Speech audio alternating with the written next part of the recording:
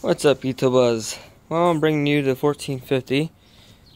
Does it look different? Well, yes it is.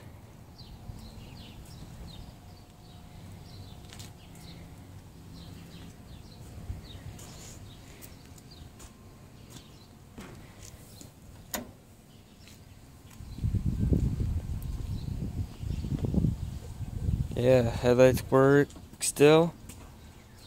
And then, boom, tail lights on the 1450. They're not square ones, but the guy already sold them. And these were only about $4 with tax at TLC, which is Tractor Supply.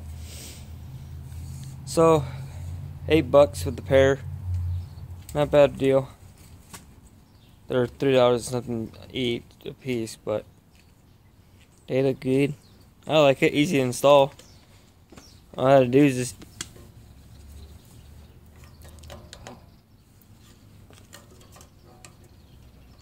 see, you can't pop them off either, so they won't have to worry about falling off. But you can see in there, I got one little bolt there, and then there's one over here. All I had to do is just drill a hole, and that's all I did. Damn. And then up underneath the dash, or I mean pan.